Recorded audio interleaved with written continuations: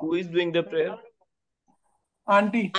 बोलते बच्चा बोलते. May it be your will, God, my God, and the God of my ancestors, that you guide my eyes with the light of your Torah and save me from stumbling and making mistakes.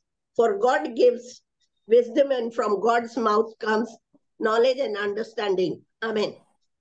Amen. Amen. Amen. Amen. Amen. Bacha, God bless you all. Thank you. Welcome, Chuda. Welcome to for taking another. We are happy that you're taking another session. I know it is very difficult for you, but still तुम्ही खूप कष्ट करता आणि आम्हाला आमचे problems rather questions solve करतात. Thank you very much for it. We await your sessions. Yeah, thanks. How they explain. That is the main. Okay. Me night duty करून आलोय तर जरा म्हणजे मी झोपलो पण जरासा थोडासा टाइम लागेल मला असा एकदम जागा व्हायला. Today's class we will dedicate our class, Kabbalah class, Torah class, whatever we are doing here, speaking about the soul, the mysteries of Torah, who are fighting against the evil which happened in Israel and which is attacking Israel. So त्यांच्या विक्ट्रीसाठी, हेल्थसाठी आणि त्यांच्या प्रोटेक्शनसाठी हा आपला class dedicated आहे. आणि मे Hashem bless them. की आपण नमाज करताना बोलतो ना मागेन Abraham shield of Abraham. So जसा Abraham when he went for a war against the king, that was a world war that time because they were king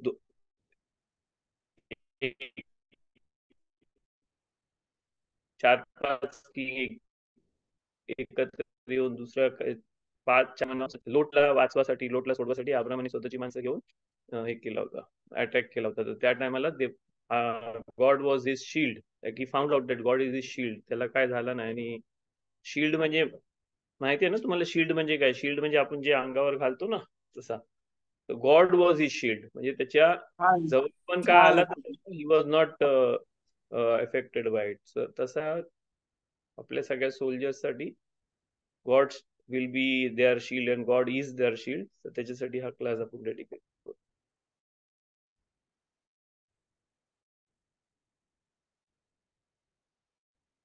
We will start with questions. Time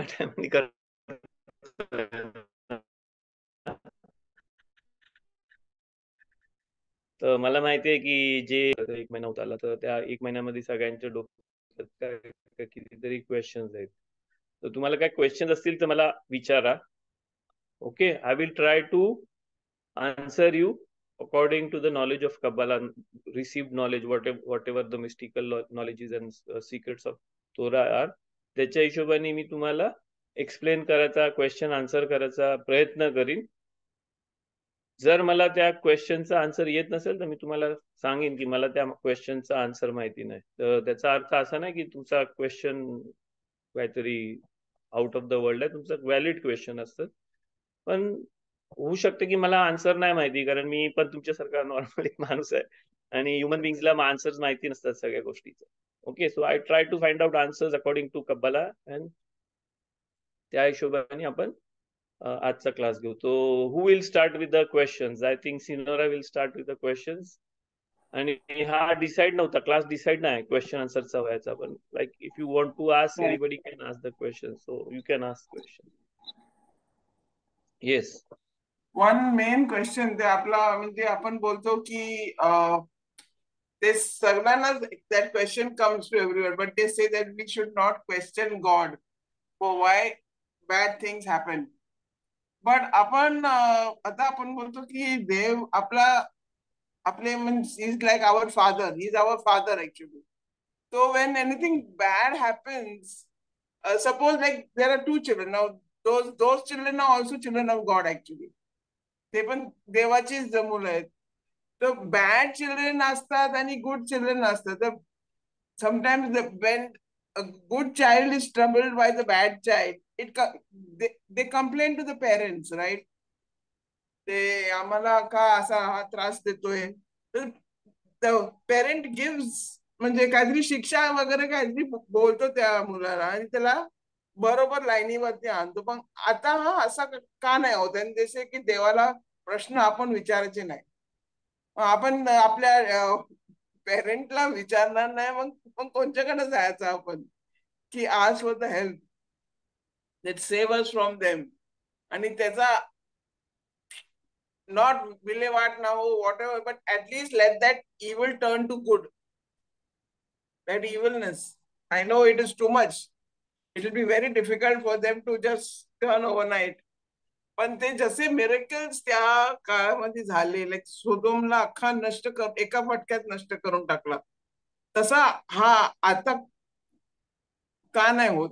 म्हणजे आपण काय सगळेजण एवढे प्रे करतात, एवढी नमाज करतात, तेलीम वाचतात, तरी पण ते असं होणं माणसं वाटतं की असं व्हायला पाहिजे. दिस miracle should happen at least now to show that yes we are his chosen people. पण असं होत नाहीये. ओके, ह्या क्वेश्चन मध्ये आन्सर द्यायला ना आपला एक अख्खा लेक्चर जाऊ शकते. तरी पण मी आहे ना तुम्हाला प्रयत्न करेन क्वेश्चनचा आन्सर द्यायला. First of all we need to know what is चोजननेस. Okay, chosen म्हणजे काय?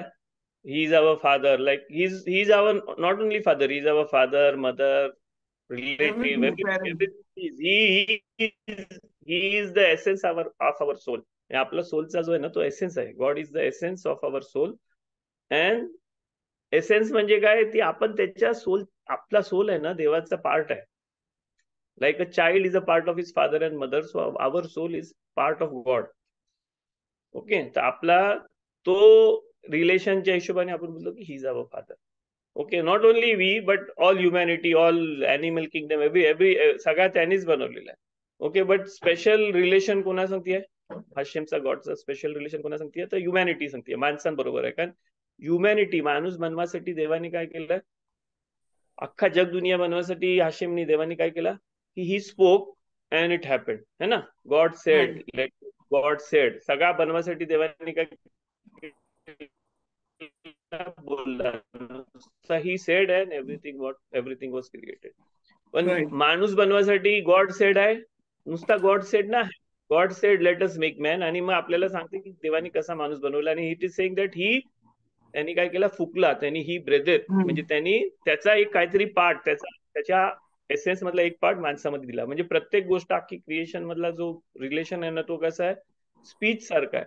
ओके, बोलला आणि झाला. पण ह्युमॅनिटी मध्ये काय आहे? ह्युमॅनिटी मध्ये जो एक जास्ती एसेन्स आहे ना, तो एसेन्स आहे काय आहे की ही त्यांनी फुंकला म्हणजे काय? बोलाचं आणि फुंकण्यामध्ये काहीतरी फरक आहे. बोलाचं म्हणजे आपण आता मी बोलतोय ना, बोलासाठी मला जी एनर्जी लागते ती नॅचरल एनर्जी आहे. ओके, किंवा काय कुठली तरी गोष्ट हे करण्यासाठी मला एक्स्ट्रा एनर्जी लागतं, थोडीशी जास्ती एनर्जी लागतं ना. कारण तो नॅचरल म्हणजे फुगा जर आहे, मी असंच घेतलं तर फुगा नाही फुगणार. पण ते नॅचरल फुग्यावर जो प्रेशर आहे त्याच्यामध्ये मी जेव्हा फुगतो तेव्हा काय करतो? मी एक्स्ट्रा प्रेशर टाकतो, त्याच्यात नॅचरल पेक्षा जास्ती प्रेशर टाकतो. तसा ह्युमॅनिटीचा जो सोल आहे ना, आदामचा जो सोल आहे ना, तो बनवासाठी देवाला काय करायला लागला? नॅचरल पेक्षा जास्ती काहीतरी फोर्स द्यायला लागला. हा नॅचरल पेक्षा जास्ती जो फोर्स आहे ना ह्युमॅनिटीमध्ये, तो एसेन्स आहे, देवाचा एसेन्स, गॉड्स एसेन्स आहे. आपला सोल आहे ना स्पेशल आहे, आपला म्हणजे ह्युमॅनिटीचा. ओके, त्याच्यामध्ये चोजननेस कधी येतं? चोजननेस म्हणजे ह्या सगळ्या ह्याच्यामधून देवाने कोणाला तरी चूज केलाय. अब्राहमाला चूज केला. ओके, आणि मग अब्राहमाच्या नंतर अब्राहमाची जी अब्राहमाला ज्या गोष्टीसाठी चूज केला होता त्याच्यासाठी इसाकाला चूज केला. त्याच्यानंतर याकोबाला चूज केला, बरोबर. मग याकोबाची अख्खी 12 मुलं आहेत, बेने इस्रायल लोकांना चूज केला. तर हा चोजननेस काय आहे? तर चोजननेस म्हणजे आहे ना, घरी जसं आहे ना मोठा मुलगा असतो ना, मोठा मुलगा असतो ना घरी सगळ्यात. ओके, मोठा मुलगा किंवा मुलगी. ओके, आपण म्हणजे फेमिनिन आणि मॅस्क्युलिन त्याच्यामध्ये नको जाऊ. तर मोठा मुलगा आणि मोठा मुलगी असतात, हे लोक कसं असतात, रिस्पॉन्सिबल असतात घरासाठी. डॅडी आणि मम्मी जेव्हा बाहेर कामाला जातात किंवा मम्मीचं काम करत असतात,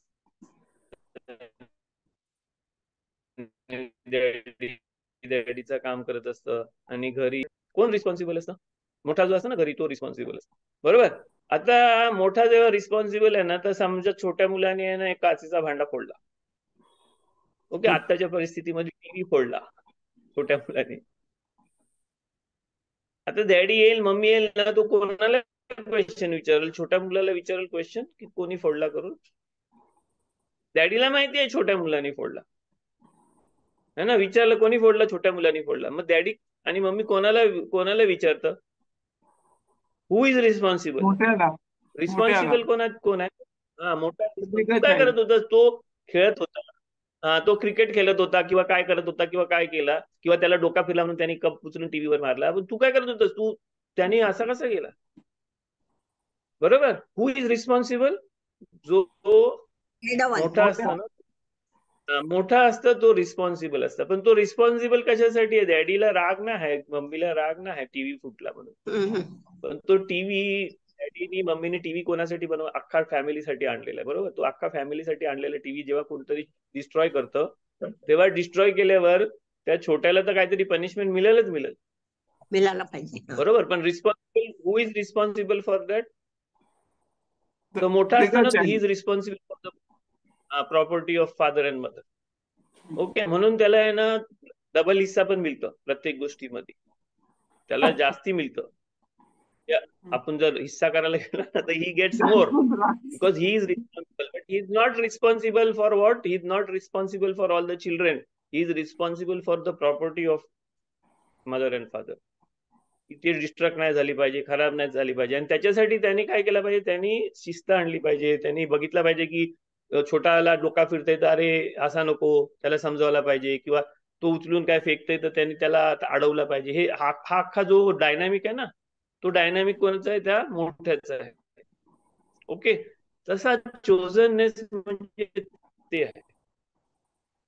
चोजननेस म्हणजे असं नाही की आपण स्पेशल आहोत, ते स्पेशल आहे. त्यांना का चूज केला? कारण त्यांना रिस्पॉन्सिबल बनवलं.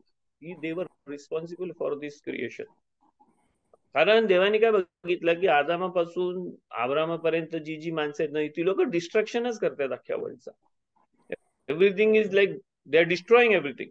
बरोबर ना. अब्रामपासून नोआपर्यंत घ्या तुम्ही, आदामापासून नोआपर्यंत घ्या, काय होते?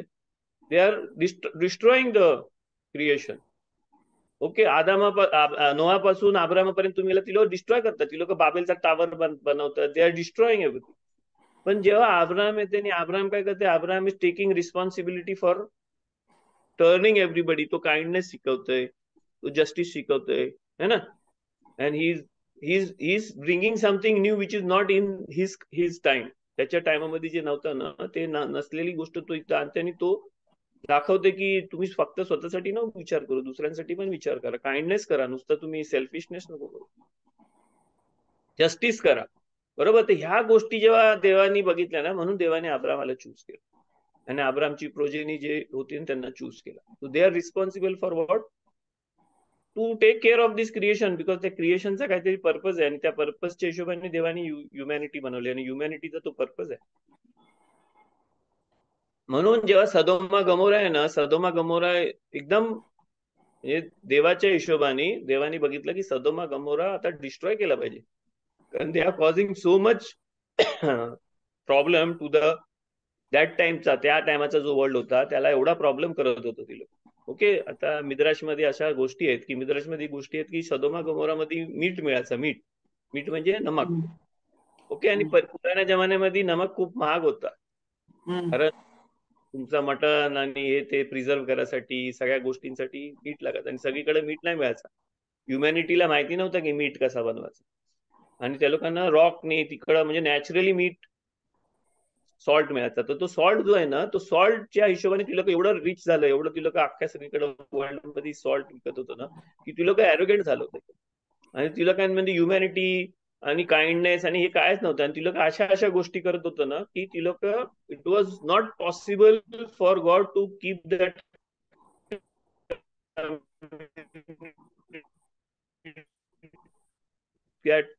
सिटी सदमा गमोरा आहे ना, सदोमी म्हणजे काय? सदोमी म्हणजे होमोसेक्सुअलिटीला जे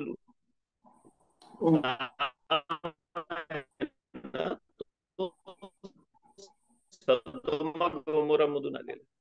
काही झालं की त्याला गॉड मोरॅलिटी सगळा काढून टाकला होता, एवढं पुढे गेलं होतं. That time God wanted to destroy that nation. पण डिस्ट्रॉय करायच्या टायमाला देवानी कोणाला विचारलं जाऊन? कोणाला सांगितलं? अब्रामाला जाऊन सांगितलं.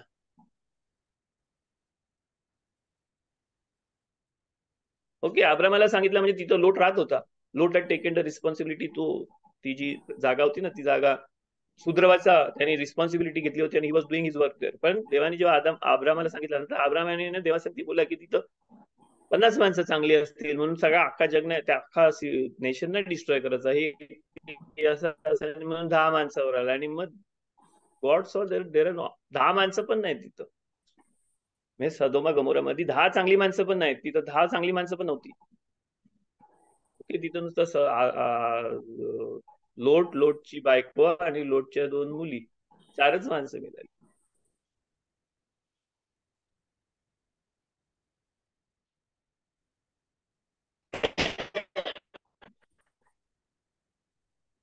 तर 10 माणसं पण नव्हती ना, मग God took the step to destroy ह्याच्यामुळे जेव्हा आहे ना आणि त्या रिक्वायरमेंटच्या प्रमाणे देव ती गोष्ट डिस्ट्रॉय करतो. समजते? स्लोली माझा आन्सर तुम्हाला, मी तुम्हाला इव्हलचा कहर आहे जिथं गॉड वॉन्ट्स टू डिस्ट्रॉय. पण तिथं पण ते डिस्ट्रॉय करताना गॉड हॅज सम क्रायटेरिया. त्या क्रायटेरियाच्या हिशोबानेच गॉड डिस्ट्रॉय करू शकतो. कारण अब्राम संगती बोलते तेव्हा अब्राम त्याला सांगते की 10 माणसं असतील तर डिस्ट्रॉय नको करू, कारण वी आर रिस्पॉन्सिबल. ओके, एवढं समजलं तुम्हाला? तर 2 गोष्टी मी चोजनेस आणि अब्राम का चोज झाला हे तुम्हाला सांगितलं. आणि जस्टिस सिस्टमवर आहे गॉड. डायरेक्ट डिस्ट्रॉय नाही केलं, गॉडनी जस्टिस सिस्टमवर, जस्टिस मध्ये केला. ओके, जस्टिस काय केलं त्याच्याबद्दल काय मिळालं पाहिजे, व्हॉट ही डन त्याच्याबद्दल. आणि जस्टिस आहे. जस्टिस मध्ये काय असतं? मर्सी पण असतं त्याच्यामध्ये, की मर्सी पण करू शकतो तुम्ही. त्याला 5 वर्ष जेलमध्ये ठेवू, हा मर्सी आहे ना. जस्टिस काय बोलते की त्याला फाशी झाली पाहिजे, पण मर्सी पण आहे. तर प्रत्येक ह्या वर्ल्ड मध्ये देवानी त्या वर्ल्ड जस्टिस सिस्टमवर झालं, आणि त्या जस्टिस सिस्टमवर आपण मर्सी, देवाकडनं मर्सी मागतो, आपण मर्सी करू शकतो, मर्सीने चालवतो. त्या हिशोबाने हा जग चाललेला आहे. ओके, एवढा समजला असेल तर पुढे जातो. आता तुम्हाला माहिती आहे काय, या जगामध्ये आहे ना फर्स्ट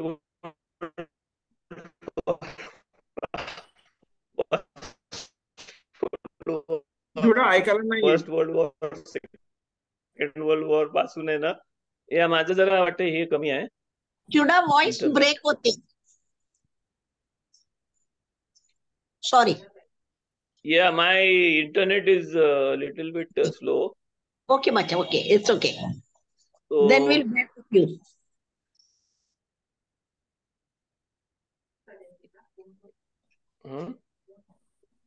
काय बोलू? बघतो ना किती. 1 मिनिट मी बघतो इंटरनेटचा.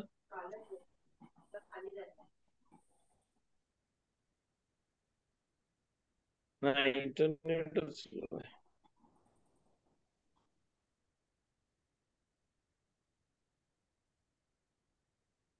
फोनवरून बघतो.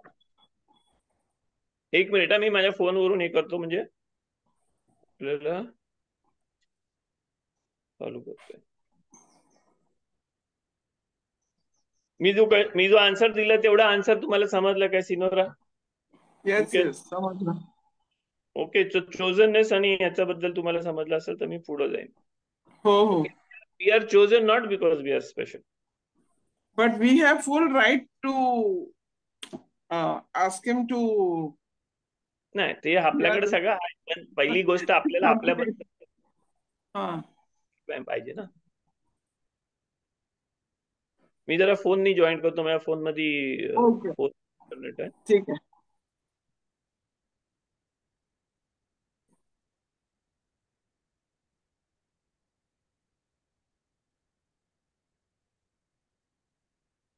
हा एकाचा साऊंड बंद करावा लागेल.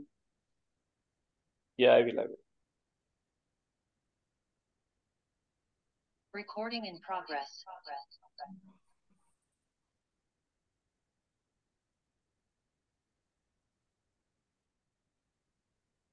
येते आवाज? हो येते. Okay, so I will do here and me screen पण चालू ठेवतो. डबल आवाज नाही येत आहे ना? नाही नाही, डबल नाही, सिंगल नाही. ओके, तर जो आपला हे आहे ना, व्हिडिओ बनवू शकतो. तर आपला जो चोजननेस आहे ना, तो चोजननेस कशासाठी? रिस्पॉन्सिबिलिटीसाठी.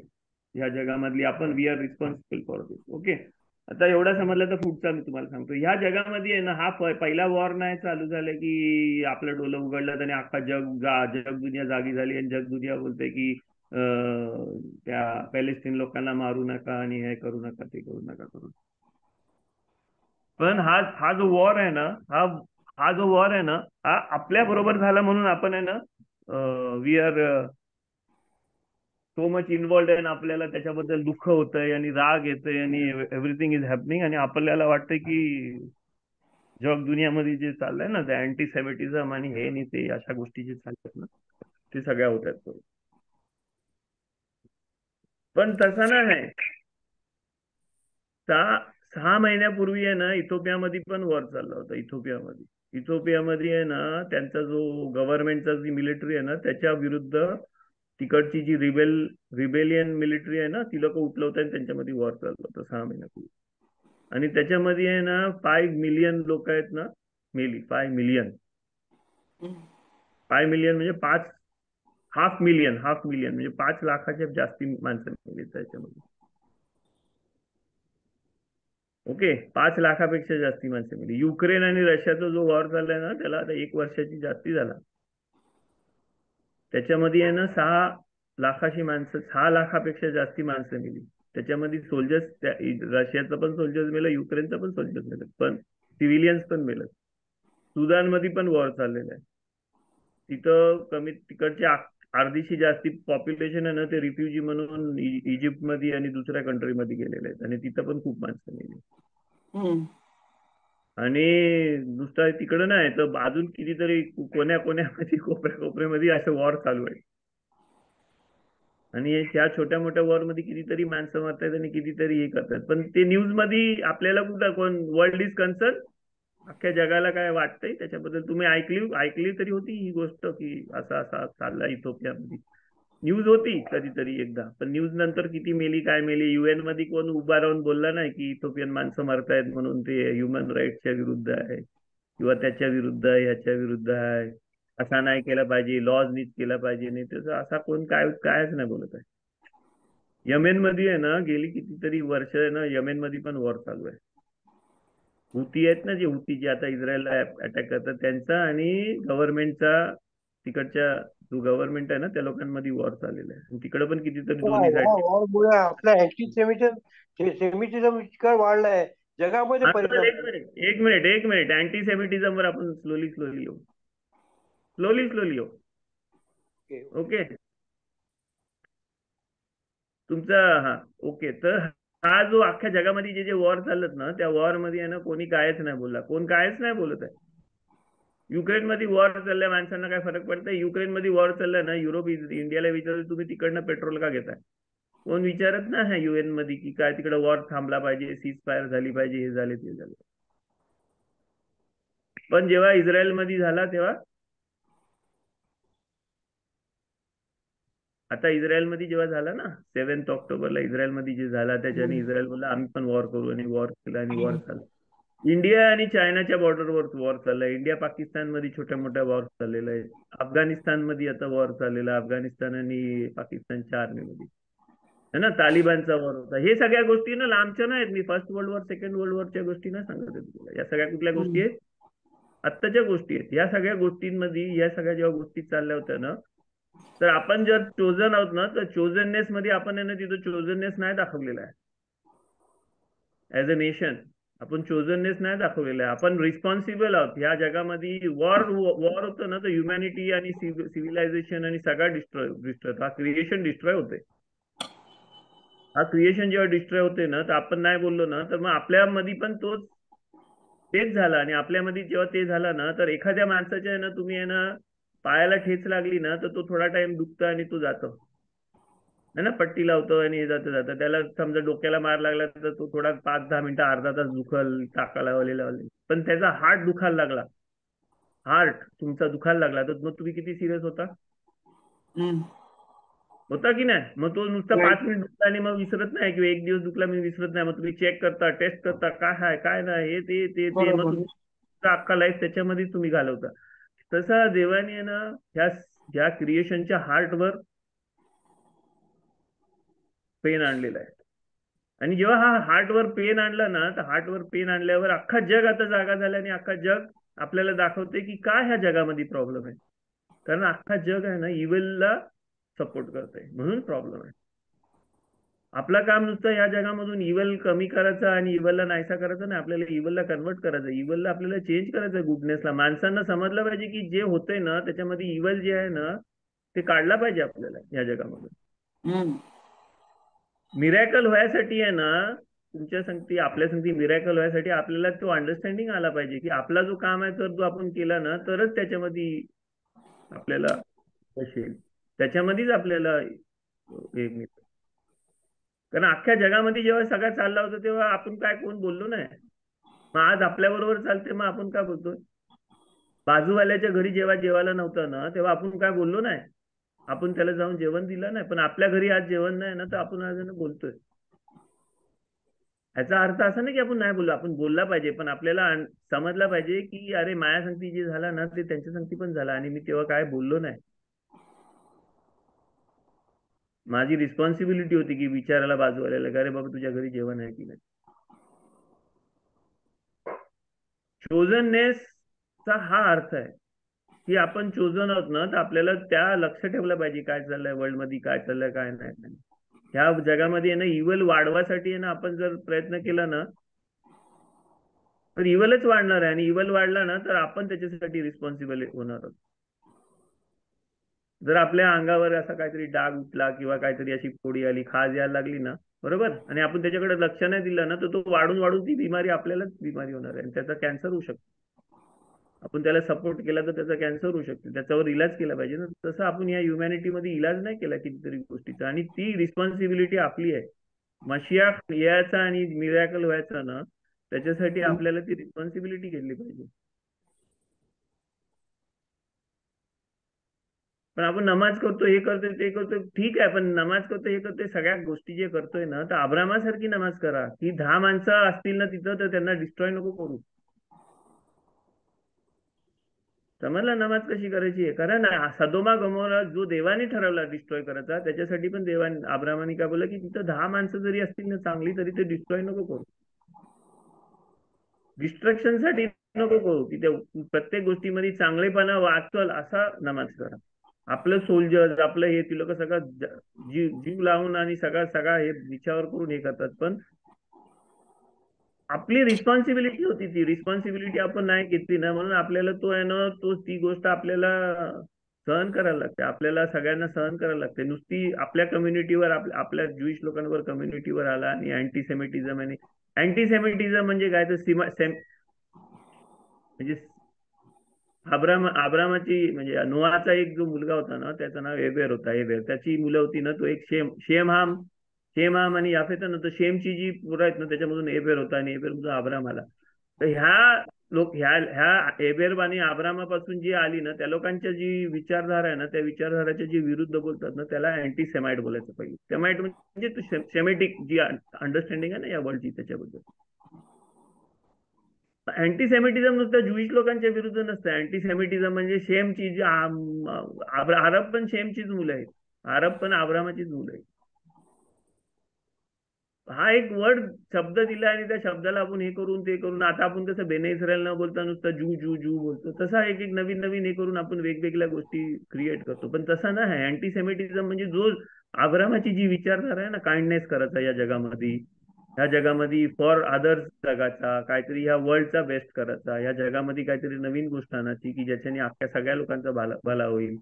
जस्टिस सिस्टम पाहिजे, जस्टिस झाला पाहिजे प्रत्येक गोष्टीमध्ये. माणसांनी एक दुसऱ्याच्या ह्याच्यावर हे नाही केलं पाहिजे, अधिकार नाही मला प्रत्येक स्वतःसाठी गोष्ट नाही. ह्याच्या ही जी थिंकिंग आहे ना, ती सेमेटिक थिंकिंग आहे, अब्रामाची थिंकिंग आहे. त्या थिंकिंगच्या जो विरुद्ध जातो ना त्याला अँटीसेमाइट बोलतो. आणि ती थिंकिंग सगळ्यात जास्ती आता आपल्यामध्ये आहे, बेने इस्रायल लोकांमध्ये. म्हणजे बेने इस्रायल म्हणजे ज्युईश लोकांमध्ये, इस्रायल राष्ट्र आहे त्याच्यामध्ये. कारण आपण आतापर्यंत जे करतो ना ते सगळ्या अख्ख्या जगासाठी करतो, आणि त्या विचारधाराच्या विरुद्ध अख्खा जग. ते अँटीसेमिटिझम नुसतं ज्युईश लोकांच्या विरुद्ध नाही. ज्युईश लोकांना काय हेट करतात माणसं? कारण ती लोक चोजन आहेत म्हणून नाही करत. कारण ती लोक जे करतात ना ते आपल्यापेक्षा वेगळा काहीतरी करतात, आणि ती लोक सक्सेसफुल आहेत त्या गोष्टीत. ती लोक 6 दिवस काम करतात आणि शब्दातला 7व्या दिवशी 1 दिवस ती लोक आराम करतात. बरोबर, 6 दिवस काम करतात आणि काय करतात, 1 दिवस आराम करतात. आता ज्या दिवशी ती लोक आराम करतात ना त्या दिवसाचा त्यांना लॉस झाला पाहिजे 1 दिवसाचा, पण त्यांच्या धंद्यामध्ये, त्यांच्या सगळ्या ह्याच्या गोष्टीमध्ये बरकत आहे. जर दुसऱ्या लोकांनी 6 दिवस काम करून 1 दिवस बंद ठेवला ना सगळ्या गोष्टी, तर त्या लोकांना लॉस होतं 1 दिवसाचा. आणि मग ती लोक बोलतात की अरे ही लोक 1 दिवस बंद ठेवून तरी पण त्या लोकांना फायदा आहे, ह्या लोकांना त्याच्यामध्ये बरकत आहे. आपण सगळी गोष्ट आपल्यासाठी करतोय आणि आपण एवढा सगळा जमवतोय, तरी आपल्याला हॅपीनेस नाही आहे. आणि ही लोक सगळं दुसऱ्यासाठी करतात आणि यांच्याकडे हॅपीनेस आहे. बरोबर, त्याच्यासाठी ती जलसी आहे की ही लोक एवढा सगळा अख्खा जगा आपल्या ह्युमॅनिटीच्या जो थिंकिंग आहे ना त्या थिंकिंगच्या वेगळ्या काहीतरी करतात, आणि ते लोकांना हॅपीनेस आहे, सॅटिस्फॅक्शन आहे, हॅपीनेस आहे, भरभराट आहे. अख्ख्या जगामध्ये सगळ्यात रिच माणसं ती लोकच आहेत. मोठ्या मोठ्या बँक, मोठ्या मोठ्या कंपनीज, मोठ्या मोठ्या ऑर्गनायझेशन त्या लोकांच्याच आहेत. एवढूसा छोटासा देश आहे तरी पण ती लोकांनी किती काय काय गोष्टी बनवल्या है ना. तर ह्याच्यासाठी जी जलसी आहे ना, ती जलसी जी आहे ना, ती जलसीमुळे आणि ती जलसी कुठेतरी बाहेर निघतो अशा अशा परिस्थितीमध्ये. ही अंडरस्टँडिंग चेंज करायचं काम आपलं आहे. आपल्याला त्या लोकांना सांगायचं की आम्ही तुमचं दुश्मन नाही आहोत. What we R doing is not opposite of you. आम्ही अख्ख्या सगळ्यांसाठी करतोय, अख्ख्या जगासाठी करतोय, because there is a purpose in this world. आणि तो हायर पर्पज करायसाठी आपल्याला कसं राहायचंय त्या हिशोबाने आपल्याला ह्या जगामध्ये सगळं चालवायचं. ओके, आता हा झाला बॅकलॉग. बॅकलॉग म्हणजे काय झाला पाहिजे होता, काय नाही झाला पाहिजे होतं ते झाला. पण आता जी परिस्थिती चालली आहे त्या परिस्थितीमध्ये आपण काय करू शकतो? परिस्थिती काय चालली आहे? परिस्थिती झाली आहे की आता जेव्हा आहे ना, जेव्हा कुठल्या गोष्टीचा कॅन्सर होतं ना, कॅन्सर, आता कॅन्सर झाल्यावर कॅन्सर कुठल्या स्टेजला आहे ना त्या स्टेजच्या हिशोबाने त्या कॅन्सरचा इलाज होतो. हा जो इव्हलचा जो कॅन्सर आहे ना, तो इव्हलचा कॅन्सर एवढा वाढलाय की इस्रायलने आता डिसिजन घेतलाय की आता हा कॅन्सर जो झालेला आहे ना, त्या हमास नावाचा जो कॅन्सर झालाय ना, त्या कॅन्सरला आता तो ट्यूमर काढून टाकला पाहिजे. कारण तो ट्यूमर काढून टाकला ना तरच आता मग आपण हील करू शकतो. तर असं नाही की नुसतं ते काढून टाकल्यावर आणि आपण झालो आणि सगळा and they lived happily ever after, असं नाही होणार आहे. ते काढून टाकल्यावर परत आपली रिस्पॉन्सिबिलिटी आहे की कसा तो परत उभा राहील, कसा जस्टिस होईल, कशा त्या गोष्टी परत आपण हील करू शकू, कशी आपली दुश्मनी आणि त्यांची दुश्मनी आहे ती आपण हे करू. कारण माझा आणि माझ्या जर लहान भावाचा दुश्मनी झाली ना तर ते चांगलं नाही आहे. कारण इंडियाची पण तीच आहे ना की अख्खा जग दुनिया एक फॅमिली आहे, कुटुंब आहे. तसंच आपला पण तेच आहे, आपण पण एक फॅमिली आहोत आणि फॅमिलीमध्ये एनिमिटी चांगली नाही. आपल्याला मर्डर करायला अलाउड नाही, पण आपल्याला किल करायला अलाउड आहे. किल कधी करतो आपण? जेव्हा आपण काहीतरी फायद्यासाठी ती गोष्ट करतो त्याला किल बोलतात. फायद्यासाठी म्हणजे डिफेन्ससाठी, आपल्या डिफेन्ससाठी, आपल्या ह्याच्यासाठी करतो त्याला किलिंग बोलतात. आपण जेव्हा अॅनिमलला स्लॉटर करतो ना नमाजीसाठी, नमाज करून हे करून खायसाठी, तर त्याला किल करतो आपण अॅनिमलला. उगाच्या उगाच त्या अॅनिमलला मारला ना तर मर्डर बोलतात, मर्डर मध्ये येतो तो. तर आपल्याला आहे ना जे जे लॉ रूल्स रेग्युलेशन सगळं दिलं ना ते सगळं काहीतरी व्हेरी हाय त्याचा हे आहे, पर्पज आहे, आणि त्या पर्पजच्या हिशोबाने ते दिलेलं आहे. आणि ते आपल्याला यूज करायचं. आपल्याला समजायला पाहिजे की कोण सिव्हिलियन आहे, कोण नॉन सिव्हिलियन आहे. जर एखाद्या गोष्टीमध्ये आपण जर बोललो कोणाला की आता तुम्ही सगळे जे सिव्हिलियन आहेत ते लोकांनी पळून जा आणि आम्ही नुसतं आता आर्मी बरोबर वॉर करणार आहोत आणि आमची आर्मी आणि त्या टेररिस्ट बरोबर वॉर करणार आहोत आणि माणसं जर नाही पळून गेली तर त्याचा अर्थ असा आहे की ती सिव्हिलियन नाही आहेत. कारण ते थांबली कशाला, म्हणजे ते थांबली म्हणजे ती लोक वॉर करायला थांबली ना. तरी पण त्यांना अजून चान्स देतो आपण. तर हाला काय त्याच्यामध्ये पण की वॉर मध्ये पण कसं करायचं आणि त्या हिशोबानेच वॉर होते. वॉर करताना 3 साईडनी घेरायचं असतं, एक साईडनी ज्यांना जायचं त्यांना जाऊ द्यायचं असतं, त्या हिशोबानेच वॉर होते. आपण आपली नमाज करायची, आता नमाज लास्ट मुमेंटला नमाज करायची ना, तीच झाला की आता म्हणजे आपण देवाचा माइंड चेंज, देवाने ठरवलंय काय करायचं ते, देवाने ठरवलंय आणि देवाने ठरवलं आणि त्या ठरवलेल्या हिशोबाने आता सगळं झालेलं आहे. आता त्याच्यामध्ये त्याचा जो पर्पज आहे ना, तो पर्पज फुलफिल होईपर्यंत तो करेल. त्याच्यामध्ये आपला सिक्युरिटी, आपली विक्ट्री, आपल्याला चांगला मिळू दे, आपल्याला येऊ दे आणि आम्ही आपला जो रोल आहे ना, तो रोल आपण तिकडं व्यवस्थित करू, अशी नमाज केली पाहिजे. कारण तो नुसता आपला फादर नाही, तो सगळ्या अख्ख्या जग दुनियेचा फादर आहे, सगळ्या जग दुनियेचं हे आहे ना. जर टीव्ही फोडला ना म्हणून डॅडी आहे ना छोट्या मुलाला उचलून आपटणार नाही आहे, डिस्ट्रॅक्शन करते. तो मर्सीफुल आहे, तो डॅडी आहे, तो त्याला छोटा मुलगा पण तेवढाच प्यारा आहे ना की जेवढा मोठा मुलगा आहे. त्याला अब्रामाना जेव्हा देवाने सांगितलं ना की तुझ्या मुलाला सॅक्रिफाईस कर, तेव्हा देवाला अब्राम विचारते कोण, कुठला मुलगा, मला 2 मुलं आहेत. मग देव बोलते तुझा सगळ्यात लाडका मुलगा, तो ते मला दोन्ही लाडका मुलं आहेत. मग देव बोलते की तू इसाकाला सॅक्रिफाईस कर. त्या स्टोरीमध्ये तुम्ही सेकंड साइड आब्रामासाठी सगळी दोन्ही मुलं यांना सारखीच आहेत. दोन्ही नाही त्याची अजून बाकीची जी केतुरापासून मुलं, सगळी मुलं सारखीच आहेत त्याच्यासाठी. जेव्हा सारा इस्माईलला टाकायला सांगते ना, तर अब्राम रेडी ना आहे.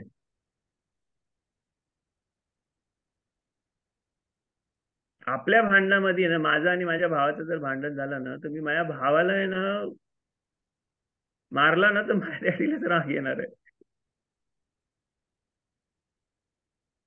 तर आपल्याला ना एक वेगळ्या गोष्टी आपल्याकडे आहे ना, तो जो एक दुसऱ्याबद्दल विचार करायचा, दुसरा काय विचार करते ते विचार करायचं हे करते ना, तर आपल्याला स्वतःला आहे ना देवाच्या पोझिशन मध्ये टाकून तुम्ही विचार करा ना की काय चाललंय त्याच्यामध्ये, देवाला काय वाटत असेल. आपल्याला राग आला, आपण सॅड, आपल्याला सगळं होते, पण देवाला काय वाटत असेल. त्याला दोन्ही साइड मधली चांगली माणसं वाचवायची आहेत, दोन्ही साइड मधला जो चांगला आहे त्यांना वाचवायचा आहे, दोन्ही साइड मध्ये मिराकल्स करायचे आहेत. आपल्या संगतीत नुसतं नाही मिराकल्स करायचं, पण त्याचा जो पर्पज आहे ना, तो पर्पज फुलफिल झाला पाहिजे या जगामध्ये.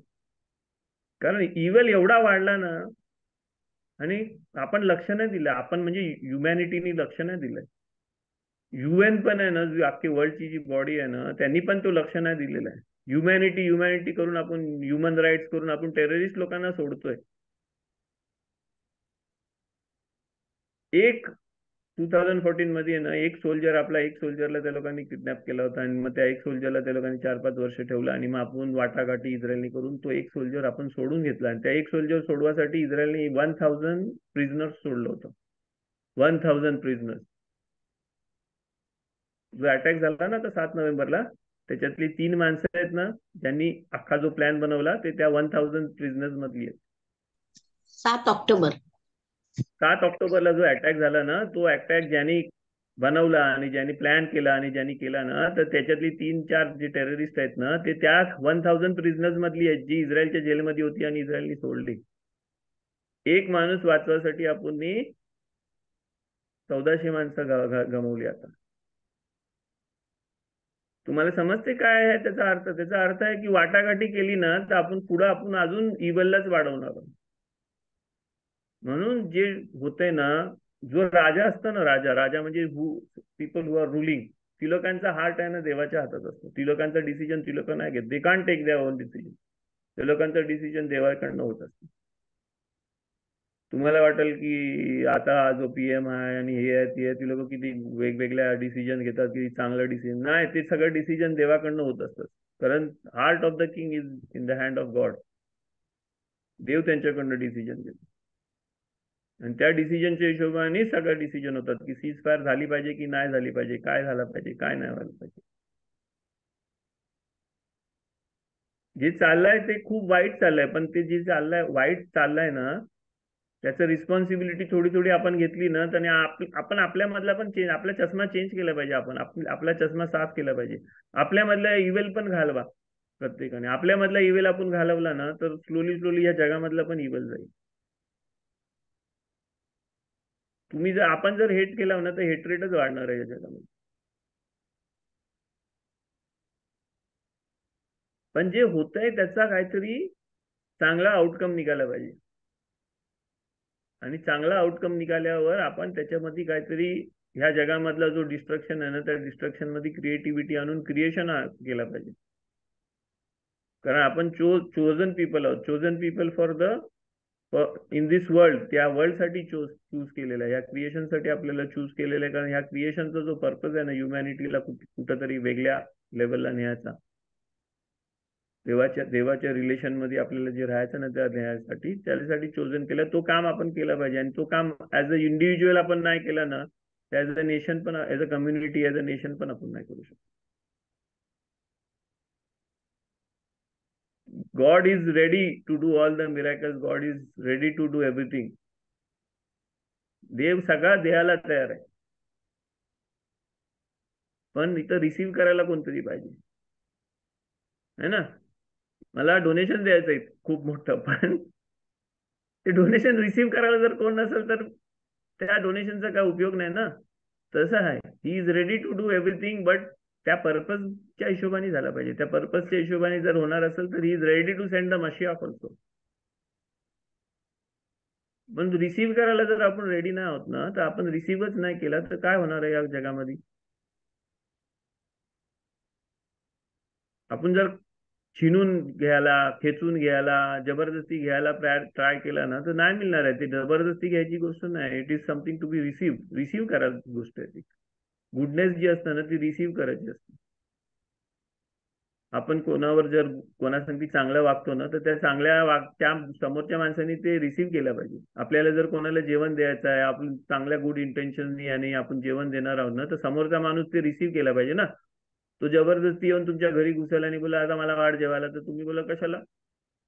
तुम्ही बनवाल, हे कराल, त्याला इन्व्हाइट कराल आणि मग तुम्ही नाही मला टाइम नाही, अरे नाही असं नको करू, मी तुझ्यासाठी जेवण. आणि मग तो बोल ओके, मग तो टाइम काढून येईल, मग तो रिसीव्ह करेल. तर मग ते रिसीव्ह होत तसं असतं. आपण रिसीव्ह करायसाठी जर रेडी असू ना, तरच ते. पण तो त्या पर्पज मध्ये पाहिजे. तुम्ही अनपर्पजफुल गोष्ट मागाल ना, तर ती नाहीच मिळणार आहे. आता जे चाललंय त्या हिशोबाने ती जी गोष्ट हे आहेत ना, त्या गोष्टी मागा तुम्ही. कारण अख्खा जग दुनिया नाही करू शकली ना, ते आता देव करतोय. आणि देव दाखवते की तुम्हाला आहे ना मॉरॅलिटी करायची आहे. तुम्हाला वॉर करताना मॉरॅलिटी करायची आहे. तुम्हाला हे करताना सिव्हिलियन्स लोकांना घालवायचं. बघा इस्रायल कसं सिव्हिलियन्स लोकांना बाहेर जायला बोलतोय, बघा कसा हे करतोय. अख्ख्या वर्ल्डला दाखवते. आणि हा वर्ल्डचा जो इफेक्ट आहे ना, हा इफेक्ट झाला पाहिजे अख्ख्या सगळीकडे, जिथं जिथं चाललं वॉर चाललंय तिथं. आणि प्रत्येक माणूस वॉर कशासाठी करते तेच नाही माहिती माणसांना. वॉर कशासाठी, पॉवरसाठी वॉर चाललाय नुसता. जमीन नाही पाहिजे कोणाला, कोणाला त्यांची कम्युनिटी नाही पाहिजे, कुणाला त्यांचे सिव्हिलियन्स नाही पाहिजेत, कोणाला ते नाही पाहिजे. त्या लोकांना नुसता पॉवर पाहिजे. पॉवर मध्ये राहण्यासाठी सगळेजण वॉर करतात. युक्रेन मधला वॉर पॉवर साठी चाललेला आहे.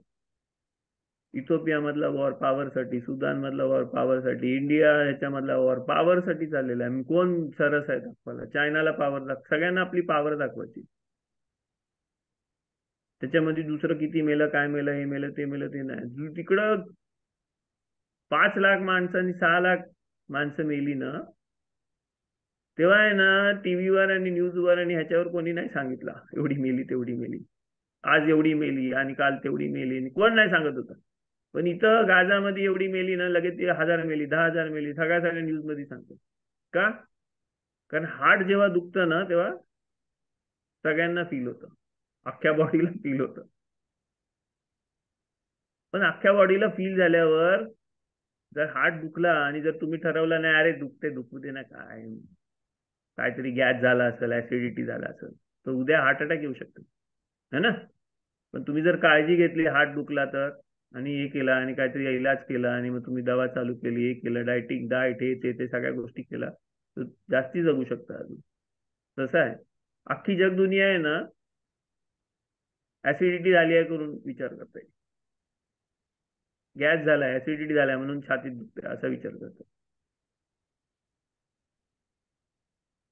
खूप कमी नेशन्स आहेत जे असा विचार करतात की नाही आता हार्टचा काहीतरी हार्टचा प्रॉब्लेम आहे, आपल्याला इलाज केला पाहिजे याच्यामध्ये, आणि त्याच्यावर तो इलाज चाललेला आता. Okay, next question. जर मी आन्सर दिला नसेल तर अजून परत क्वेश्चन विचारा.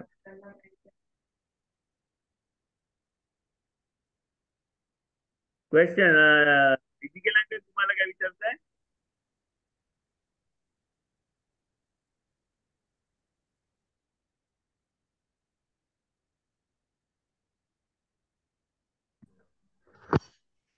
बोल हॅलो मावशी. जू.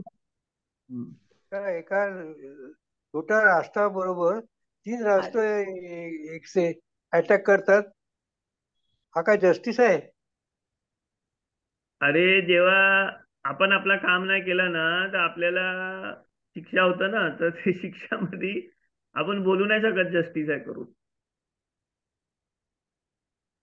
आपण जर आपलं काम नाही केलं आणि आपण चुकीच्या मार्गाने गेलो आणि आपल्याला जेव्हा फटका बसतो ना, मग आपण त्या टायमाला बोलू नाही शकत की हे जस्टिस आहे करून.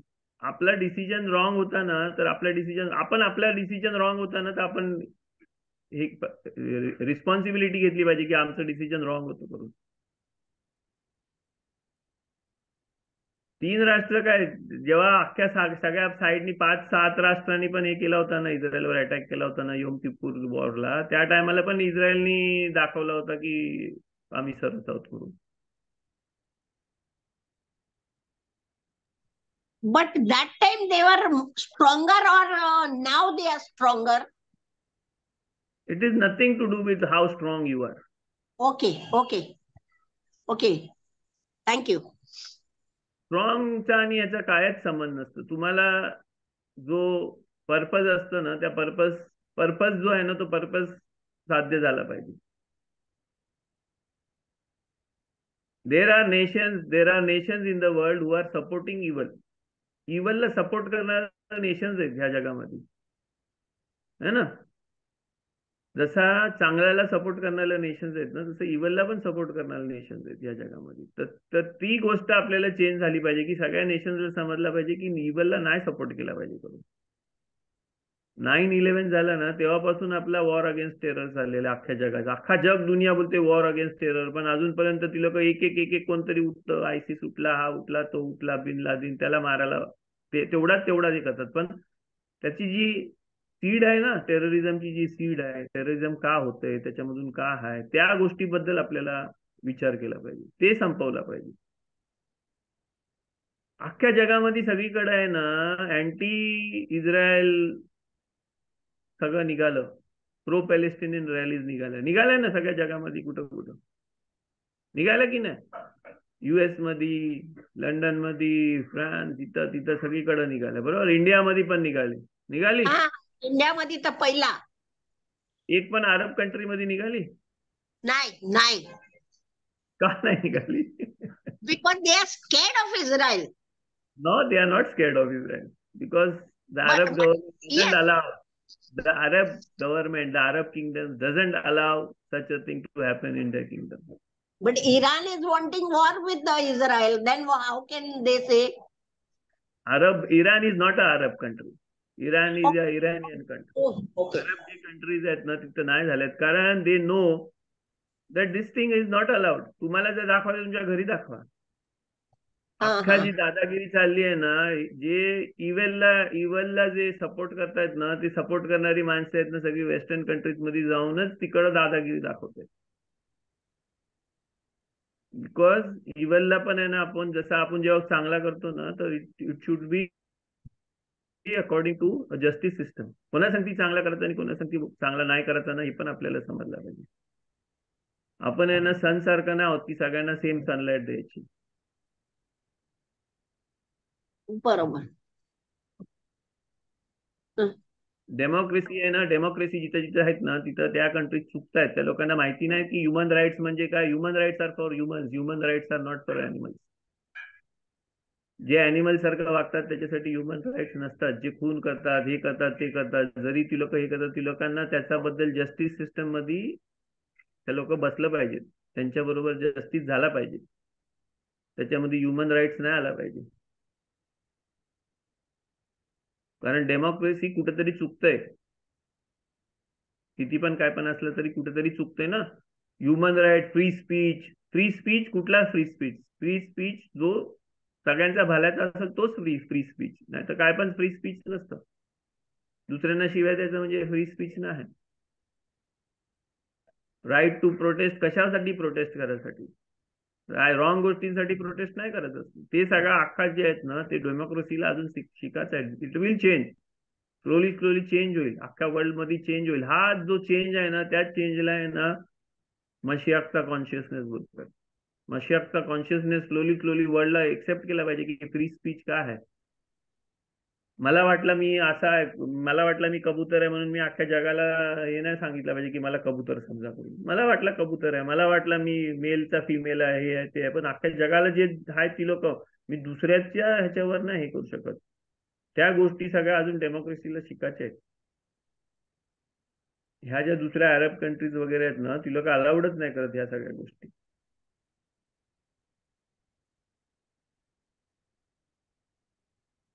कितीतरी छोट्या जसा करोनामध्ये छोट्या गोष्टी होत्या आणि आपण शिकलो ना, तसं ह्या गोष्टी ह्याच्यामध्ये पण अख्खा वर्ल्ड छोट्या गोष्टी शिकणार आहे. पण इस्रायलमध्ये काय झाला, कारण दात दुखला तर आपण दात दुखाची दवा घेऊन गप बसत होतो, पाय दुखला तर आपण पाय दुखाची दवा घेऊन गप बसत होतो. पण जेव्हा हार्ट दुखतं ना तेव्हा काहीतरी आपल्याला ड्रास्टिक ऍक्शन घ्यायला लागतात. म्हणून centre of the world heart आहे तो. म्हणून अख्खी ह्युमॅनिटी, अख्खी जग दुनिया सगळं जी लोकांचा काय लेना न देणं आहे ना ती लोक पण ह्याच्यामध्ये इन्व्हॉल्व झालेली आहे.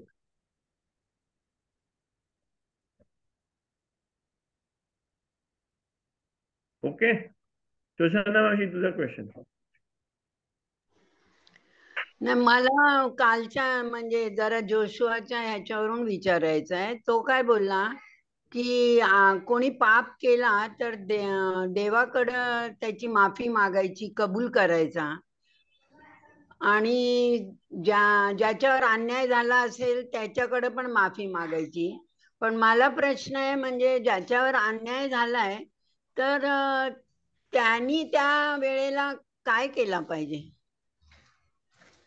म्हणजे माफ करायला पाहिजे असं मला माहिती आहे, पण होतं का असं? माफ केले जातं का मनापासून? मी आहे ना तुम्हाला असतं तर ते मला विचारायचं. मावशी आहे ना, एक लक्षात ठेव की आपण आहे ना 4 जगामध्ये राहतोय.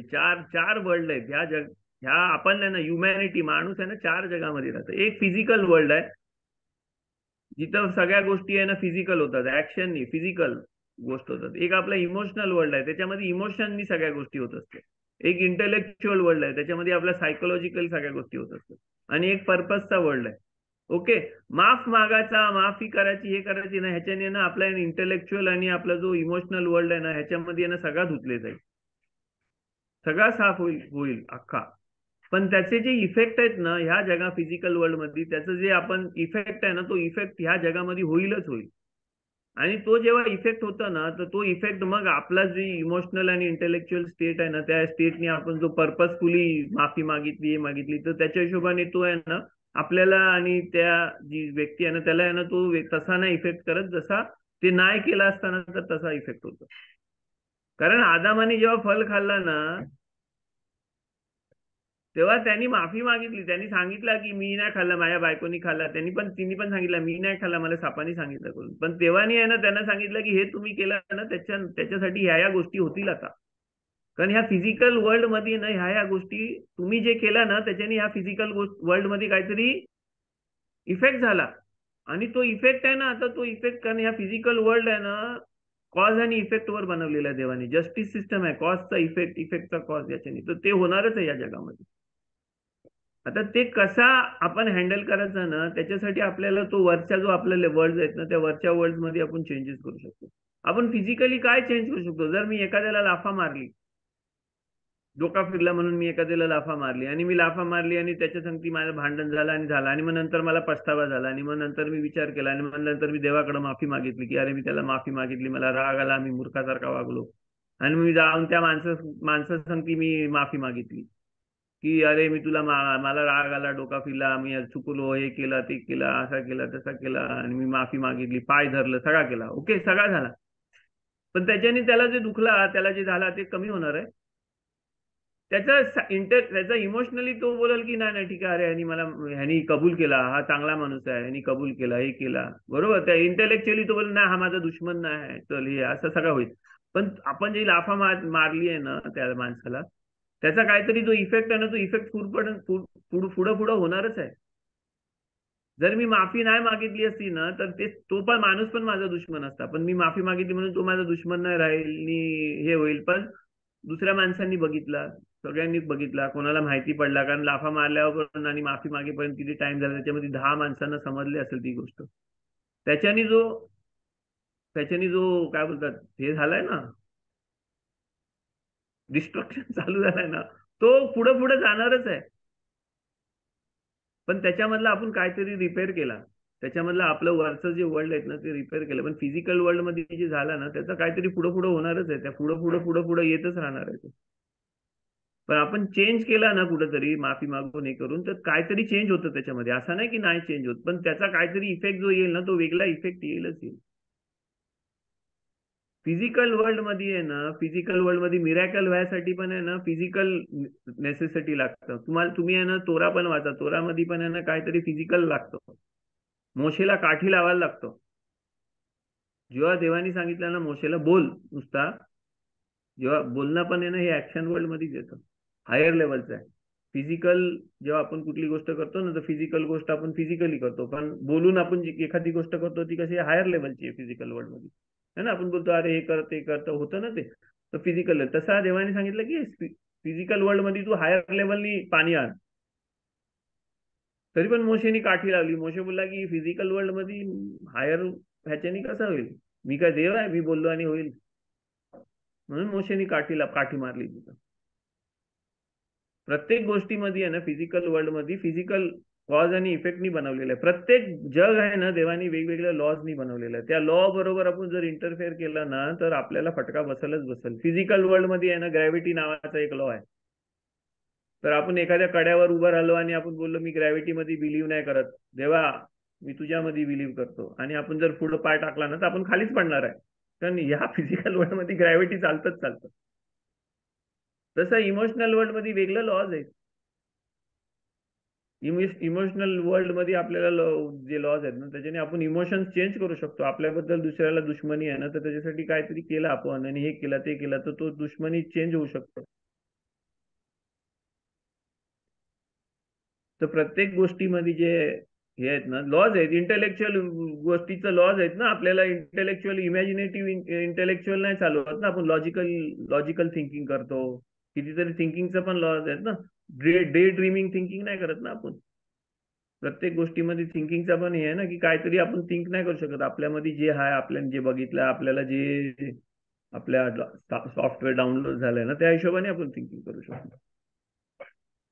पर्पजचं पण हे good purpose, evil purpose, Holy purpose, non Holy purpose, या पर्पजच्या हिशोबाने आपण जातो. तसं प्रत्येक जगाचं लॉज आहेत आणि त्या चारही जगामध्ये आपण जातो. कुठली तरी चुकीची गोष्ट करतो ना तेव्हा आपण चारही जगामध्ये आपण रॉंग करतो. त्याच्यामधल्या आपल्याला ना ते चारही जगामधलं रॉंग आहे ना आपल्याला चेंज करता येतात. पण ह्या फिजिकल वर्ल्ड मधला जो रॉंग आहे ना तो चेंज व्हायला टाइम लागतो, कारण हा फिजिकल वर्ल्ड टाइम डायमेन्शन मध्ये चालतो.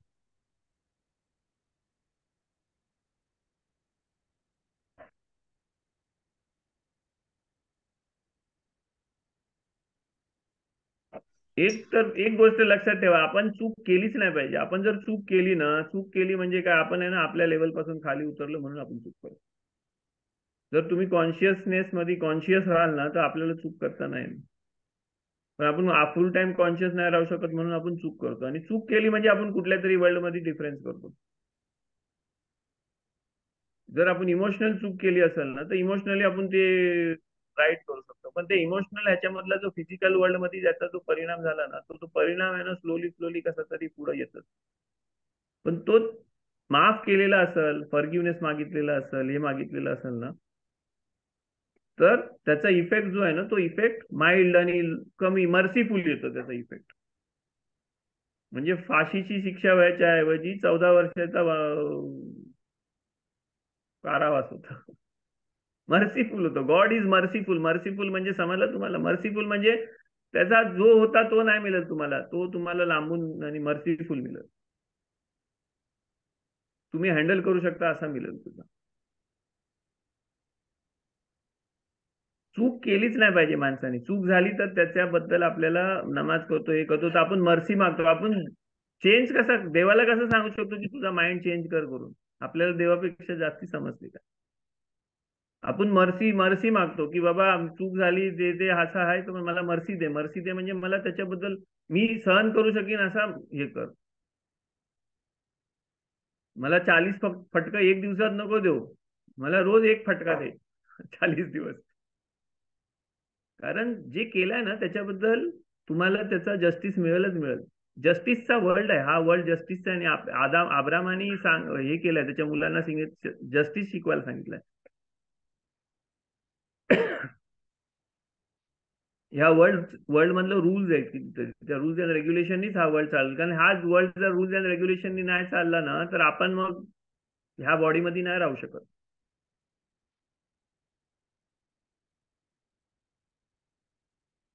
आपण परत मागं जाऊ, वॉरवर जाऊ. ओके, जे चाललंय ते वाईट चाललंय, जे चाललंय ते रॉंग चाललंय, पण त्याचा रिस्पॉन्सिबिलिटी घेऊन आपल्याला ते कसा राईट करता येईल हे बघायचं आहे.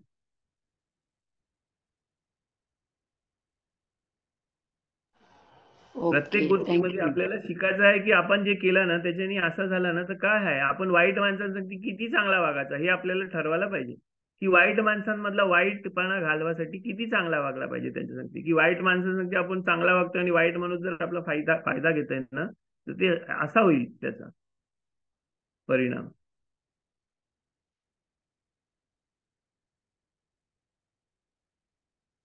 आपल्याला कितीतरी गोष्टी शिकायच्या आहेत आणि त्याच्यामध्ये देवानीच केला सगळा. कारण घरी जर नासधूस झाली ना तर आपला डॅडीच आपल्याला पनिशमेंट करतो. पण त्याचा अर्थ असा नाही की छोट्यानी फोडला होता टीव्ही म्हणून त्याला मारून टाक आणि मग मी त्याचा हे केलं तर मला जीवन ठेवा, असं नाही. सगळी अख्खी ह्युमॅनिटी रिस्पॉन्सिबल आहे. आज जे चाललंय ना अख्ख्या जगामध्ये, नाही नुसतं इस्रायलचा मुद्दा, अख्ख्या जगात त्याची अख्खी ह्युमॅनिटी रिस्पॉन्सिबल आहे. आपणच सगळ्या जग डिस्ट्रॉय करतो. प्रत्येक माणसाने तुम्ही विचार करा ना, तुम्ही अशी काय गोष्ट केली आज सकाळपासून ते आपला क्लास 2:30 ला चालू होईपर्यंत की ह्या जगामध्ये काहीतरी आपण डिस्ट्रक्ट नाही केला, चांगला केला. एखादी प्लास्टिकची पिशवी आपण फोल्ड करून ठेवली काय, की परत वापरणार आहे, की कचऱ्याच्या डब्यात टाकली, प्लास्टिक वाढवला या जगामध्ये. की जेवण होता चांगला आणि थोडासा वाचलाय म्हणून तो आपण खाल्ला पाहिजे, तर नाही आपण तो फेकून टाकला. काय किड्या मुंग्यांना, कुत्र्याला खावल्याला देऊ शकतो होतो. अशा कितीतरी छोट्या छोट्या गोष्टी आहेत ना, ते छोट्या छोट्या गोष्टी आहेत ना, ते पण त्याच्यामध्ये पण आपल्याला लक्ष ठेवलं पाहिजे. कारण प्रत्येक माणूस तसाच विचार करते की मी कसा युज करीन आणि फेकून टाकेन, मी परत युज नाही करीन, मी दुसऱ्याला युज नाही करायला देणार. हा जगाची मेंटॅलिटी स्लोली तशी झालेली. एवढा सगळा आहे ना या जगामध्ये की सगळ्यांना पुरेल एवढा आहे, तरी पण कितीतरी माणसं भुकी राहतात, कितीतरी माणसांना घालायला कपडे नाहीत, घर नाही, काय नाही है ना. कारण किती पण जास्ती झाला ना तरी माणसामध्ये एक टेंडन्सी आहे फॉर सेल्फ. ती टेंडन्सी जी आहे ना, ती टेंडन्सी ओव्हरकम नाही झाली तोपर्यंत असाच चालणार आहे जगामध्ये. ती टेंडन्सी घालवासाठी आपण काय केलं पाहिजे, कसा वागला पाहिजे, काय ह्या जगामध्ये काय इंटेलेक्च्युअल बघा आहे ना. पर्पज आपल्याला पर्पज समजलेला आहे. चोजननेसचा पर्पज काय आपल्याला समजलेला आहे. चोजननेसचा पर्पज काय आपला, हा जग चेंज करायचा पर्पज आहे आपल्या चोजननेसचा. रिस्पॉन्सिबिलिटी आहे हा जग चेंज करायचा. ह्या जगामध्ये कसा गॉडली थिंग, स्पिरिच्युअल थिंग आणायचा आहे. पर्पज समजा. आता पर्पज तो कसा ह्या जगामध्ये करायचा, त्याच्यासाठी आपल्याला इंटेलेक्ट दिले ना, त्या इंटेलेक्टच्या हिशोबाने आपण करायचं आहे. ह्याच्यामध्ये बिलीव्ह कर, त्याच्यामध्ये बिलीव्ह कर, आणि हे मशियाक येईल आणि सगळं चांगलं होईल. अरे मग मशियाकच देवानी नुसता मशियाकलाच आणलं असतं ना, मग आपल्याला पाठवलंच कशाला असतं? आपण काय स्पेशल काम केलं काय तिथं वर वर असताना? देवाचं पाय दाबलं, तेल मालिश केलं की आपल्याला आता देवानी इथं पाठवलं आणि मग मशियाक पाठवणार आणि आपली सेवा करणार आहे देव. म्हणजे आता जर कोणाला असा माहिती असेल तर मला सांग, तर मला नाही माहिती ते. आपल्याला पर्पज साठी पाठवलेला आहे. तो पर्पज आपण जर इथं केला तर तो मशियाकचा रूल होणार आहे. त्याच्यासाठी कोणासाठी थांबा, माणसासाठी थांबा, ह्याच्यासाठी थांबा नाही. मशियाकचा कॉन्शियसनेस पहिले आपल्यामध्ये आला, आपण जर रिसीव्ह करायला रेडी असलो तरच ती चेंज होणार आहे, ती गोष्ट चेंज होणार. एवढा इव्हेल चालू असताना पण आहे ना, कितीतरी अजून इव्हेल होते. माणसं स्वतःचा खिसा भरायला, हे भरायला, हे भरायला, ते भरायला पण चालू केलेलं आहे माणसाने.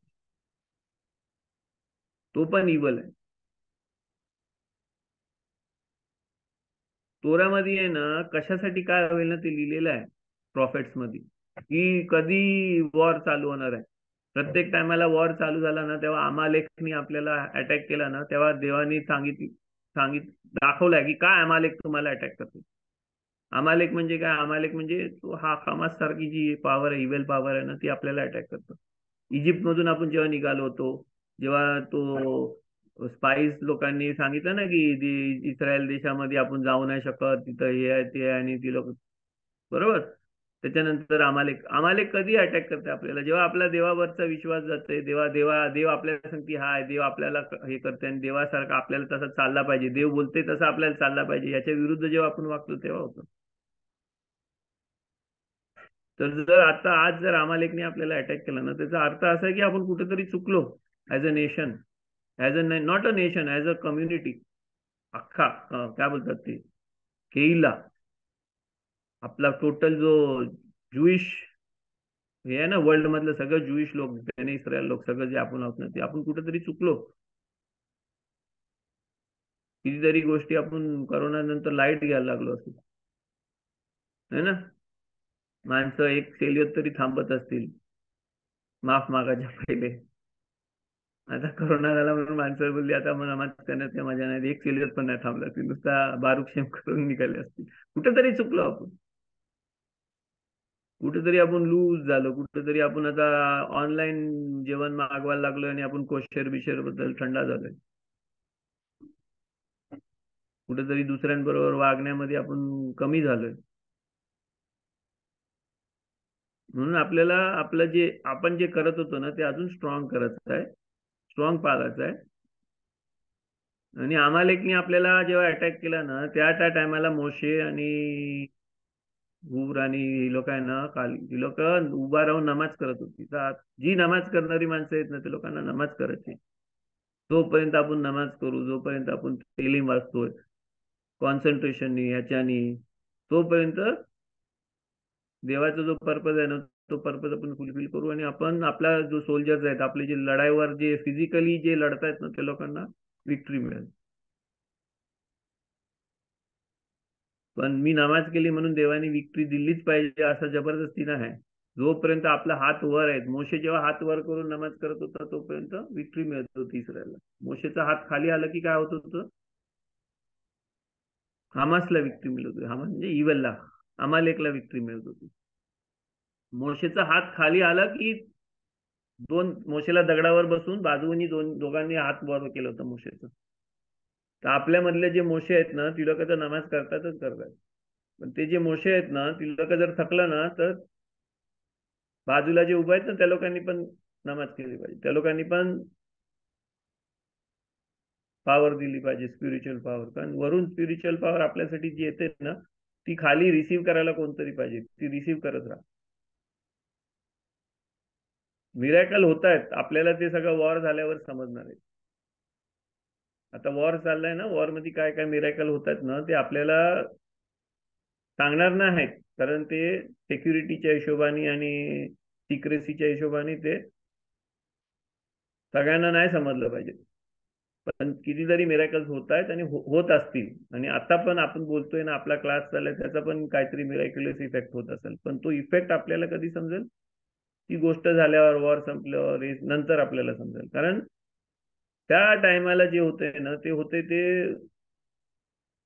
नाही समजलं पाहिजे त्या टायमाला. म्हणून न्यूज मध्ये याच्यामध्ये त्याच्यामध्ये आता तुम्ही बघाल ना, जसं जसं आतमध्ये घुसल्या तसं तसं न्यूज कमी झालं. काय चालते, किती मेलं, किती मारलं, किती हे होते, काय होते नाही सांगत.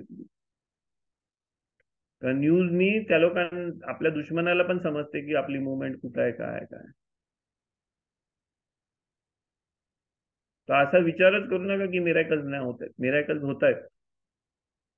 तुम्ही जर नमाज करताय ना, तर तिथं काहीतरी हलवलं तुम्ही तर त्याचा इफेक्ट ह्या जगामध्ये कुठेतरी होईल. पण ते फिजिकल लेवलमध्ये इफेक्ट व्हायला टाइम लागतं. टाइम डायमेन्शन आहे, त्या टाइम डायमेन्शन मधून तो पास होतो.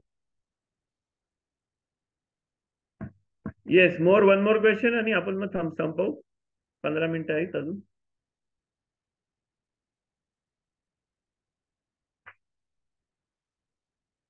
हाय, कोणाला क्वेश्चन?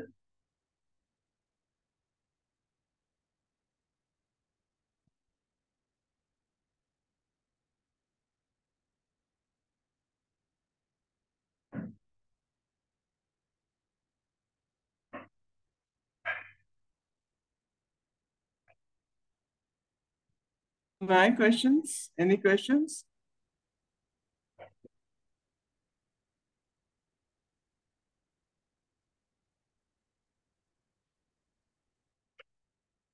चॅट मध्ये कोणीतरी काहीतरी हे टाकलेलं आहे. हाँ, कोणतरी इस्रायल खाईम आहे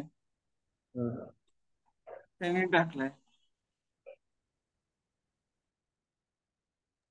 That is, he was saying that I can't understand your Marathi.